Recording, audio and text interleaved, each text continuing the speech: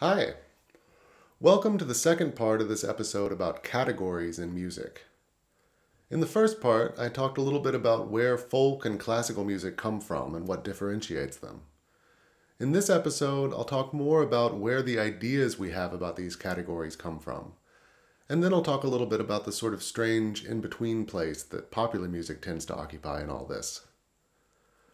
Once again, I did this a couple of months ago, so you might notice that my hair was quite a bit shorter at the time. We have a lot to talk about, so let's not dilly-dally. I'm Peter, and this is We Need to Talk About Music.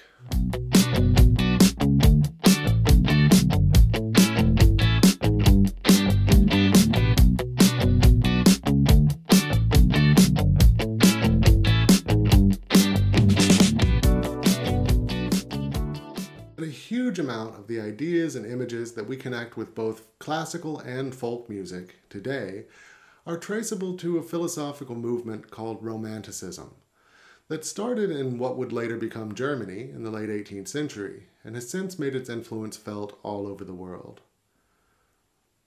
Actually, almost all of this influence is traceable to the ideas of just one guy, and he's not even that famous.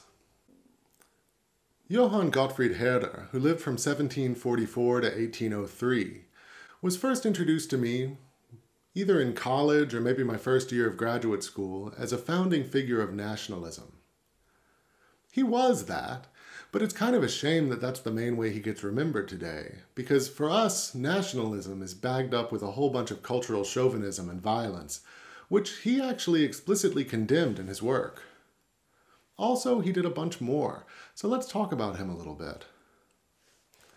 Herder was a theologian, philosopher, and literary critic who came from humble origins, but managed to go to a university and even become a student of Immanuel Kant. After his studies, he ended up in the German city of Weimar, where he had a major influence on and on-again, off-again friendships with some big-time German literary figures like Johann Wolfgang von Goethe and Friedrich Schiller. Herder's big idea was that people were tied together by the language and culture of the place where they lived, and not just by their place in the social hierarchy. This might not sound all that revolutionary, but that's just a testament to how influential his ideas have been. Before this time, at least in Europe, the conventional wisdom was quite the opposite. Social and intellectual elites, two groups that obviously overlapped a lot, saw themselves as belonging to a unified high culture, totally distinct from the rabble who labored to support them. When they wrote, they did so in Latin or another international aristocratic language, or lingua franca. In some cases, leaders never even bothered to learn the languages of the people they ruled over. This way of thinking had its own historical context, but Herder saw it as out of date and morally suspect. He began to promote a rather mystical and Platonic idea that the language of a place and the culture associated with that language contained some fundamental truth about the people of that place, which he called the folk. He encouraged writers, starting with those in his own circle, to embrace their local language, in this case German, and to write stories that engaged with specific local culture. This was revolutionary in at least two ways, both of which are important for us.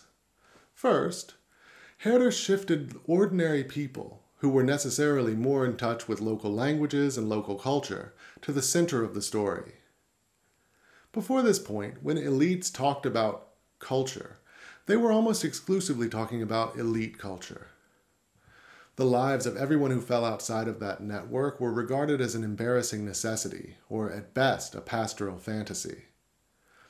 But Herder, who had come to the elite from outside, repositioned ordinary people as purveyors of truth, from whom elites would have to learn if they wanted to truly know themselves.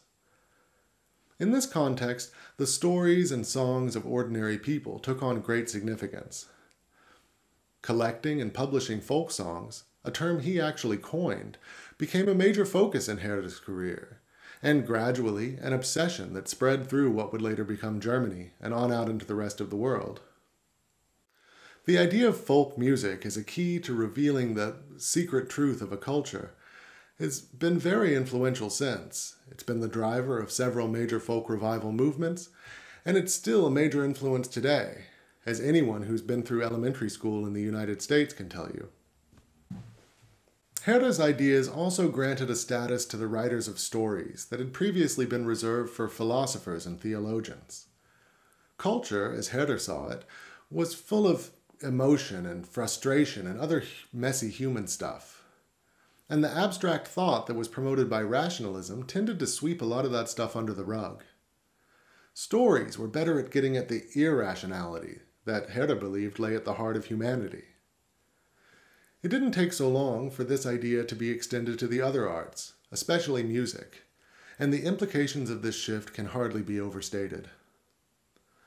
Before this point, a piece of music, however skillfully crafted, was fundamentally seen as a functional object, and the person who created it, however skilled, was seen as a functionary. This isn't to say that people didn't appreciate good art, but their appreciation was rooted in its ability to serve a purpose.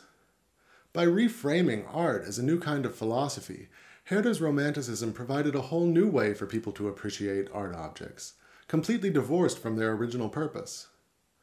The idea of the great work, or classic, was born.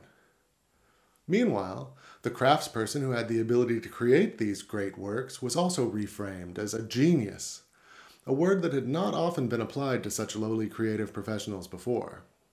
This was the beginning of the classical music concept we live with today. Once this idea caught steam, it was unstoppable. Musicians strove to have their genius recognized so that their works might be added to the newly developing canon, to be heard by countless generations into the future. Meanwhile, the new field of musicology was developed to hunt down the unrecognized geniuses and classics of the past, so that their greatness might be retrospectively celebrated. Some of these ideas have recently come to be somewhat tempered and questioned, but there's no doubt that they're still very much with us today. And then there's popular music, that awkward sibling that always seems to be stepping on the other's toes. The introduction of popular music, the last of our three poles, is where things start to get really slippery, because it has so much in common with the other two that it's very hard to say where one ends and the others begin. In our era, popular music has come to dominate. I don't think it would be out of line to say that popular music is now the most important of the three poles.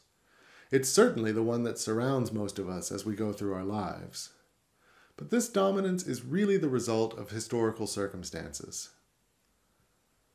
So, what exactly is popular music? You might already have noticed that the terms popular music and folk music are essentially the same. They both mean music of the people, just one using a word that comes from the Latin populus, and the other using a word that comes from the German folk. They might even have the same Indo-European root, although this isn't quite clear.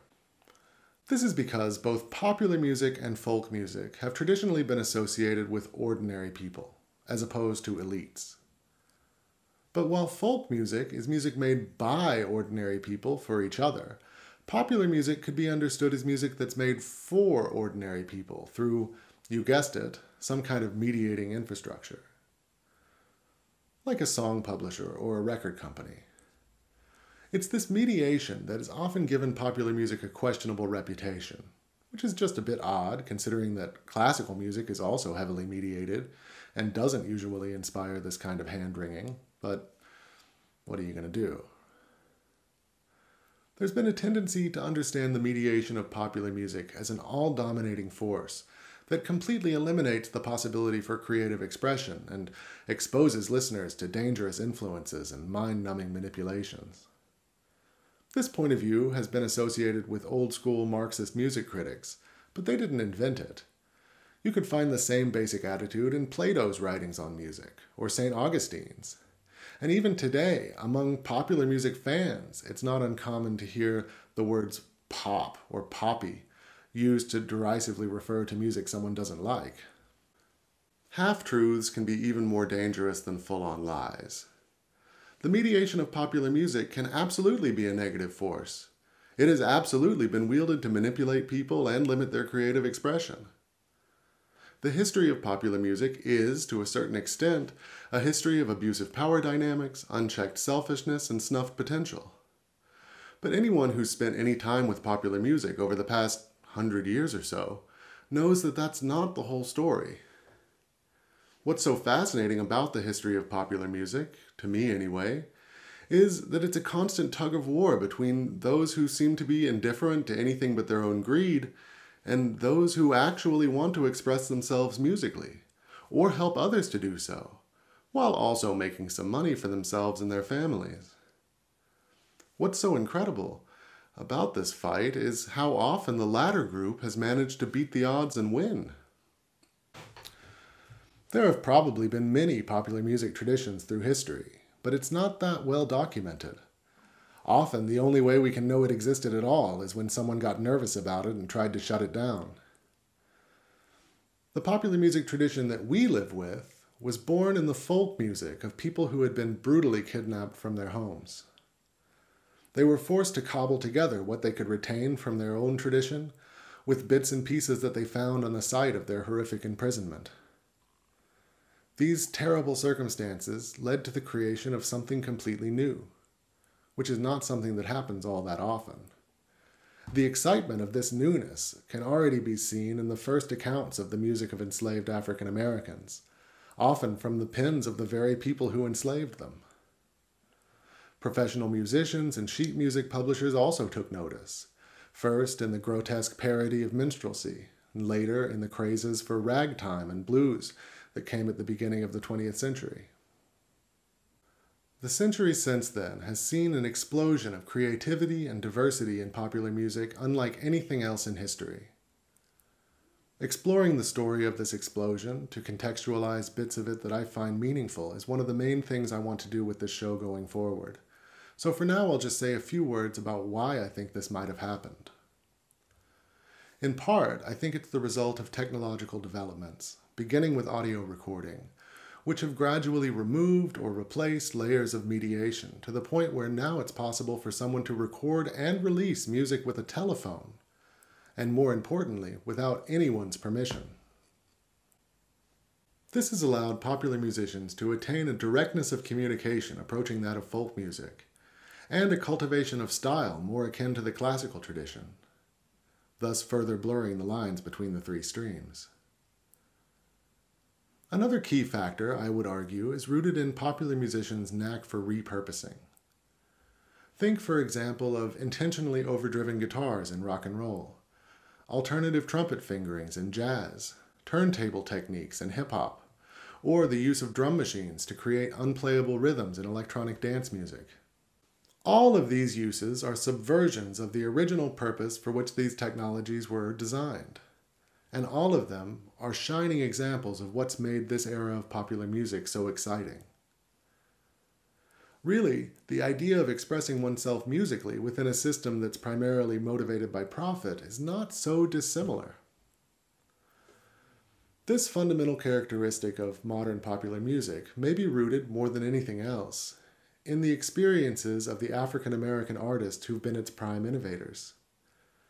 Don't get me wrong, I'm not saying that non-African Americans haven't also made valuable contributions to popular music, just that those contributions have inevitably been indebted to previous contributions by African Americans. Life under systemic racism is not something that I will ever be able to come close to truly understanding. I do know, though, that for more than 400 years, Black people in America have been struggling to make meaningful lives for themselves and their families against a system that has been, at best, indifferent to their right even to exist. Just living under those circumstances requires that someone develop skills in subverting intended purposes. Problematically, it's exactly those skills that have made popular music so exciting.